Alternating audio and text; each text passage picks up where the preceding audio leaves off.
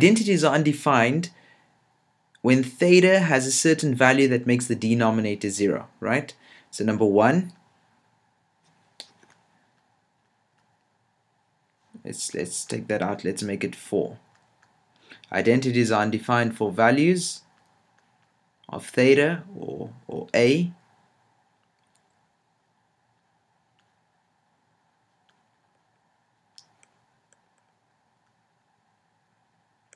where the denominator of a fraction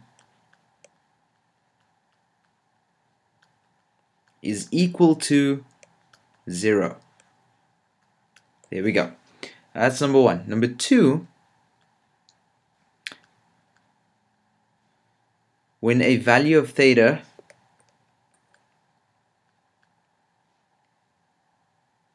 results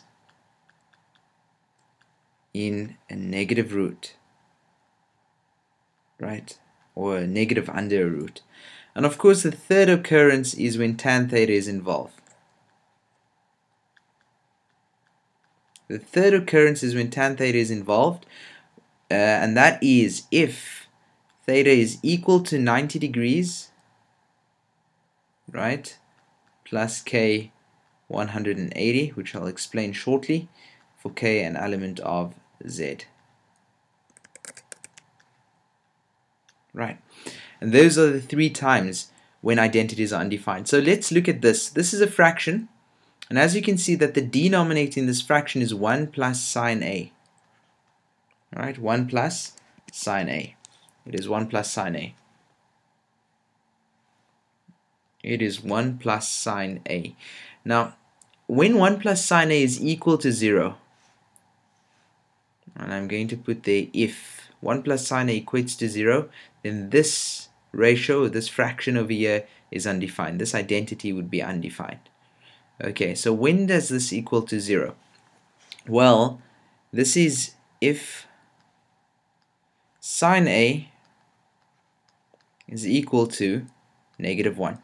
Now, here's a quick crash course. Is if you haven't seen trigonometric graphs as yet, you might as well just get an exposure to them quite quickly right now.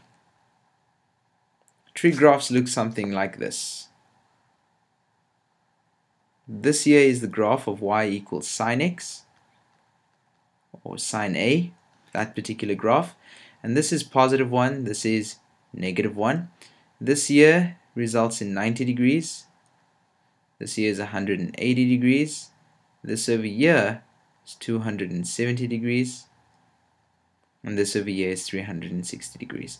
Now you can say, Mad, clearly we can see that A must be equal to 270 degrees. There. That's when it's negative 1. So A is equal to 270 degrees. Okay.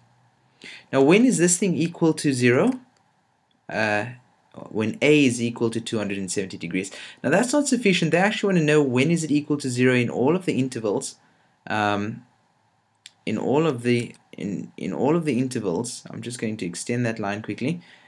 This graph actually continues on this side, like so, where that is minus 360.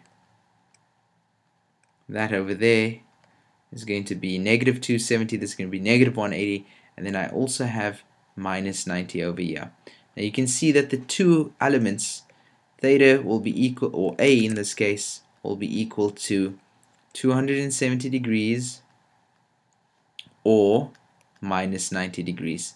Now that's specifically in this interval. If you wanted to know in general, then we can say A is equal to 270 degrees plus n times 360, where n is an element of the integers. Now what do I mean by that is I can put in 1 and then I get a value, I can put in 0 and I get a value of 270. I can put in 1 and then I will get a repeat of that curve looking at minus 1, because this n360 will give me all the coterminal angles of 270. Specifically in this interval of minus 360 and 360 degrees, it will be minus 90 and positive 270 degrees. So that's, and don't forget, these are the times when an identity is undefined. But we've seen an example. We've seen an example of where the first one is used or occurs. Right.